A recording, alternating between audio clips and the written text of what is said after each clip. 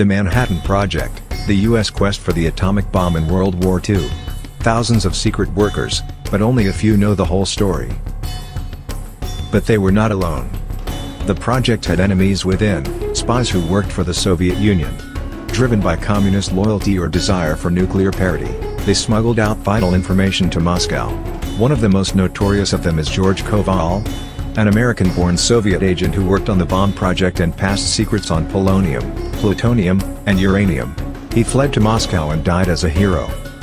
The others were David Greenglass, Julius and Ethel Rosenberg and some more. Stolen secrets helped the Soviets to make a plutonium bomb like the American Fat Man. The Soviets tested their first bomb in 1949, shocking and worrying the West. The test started the nuclear arms race in the Cold War. Have any thoughts? Drop a comment.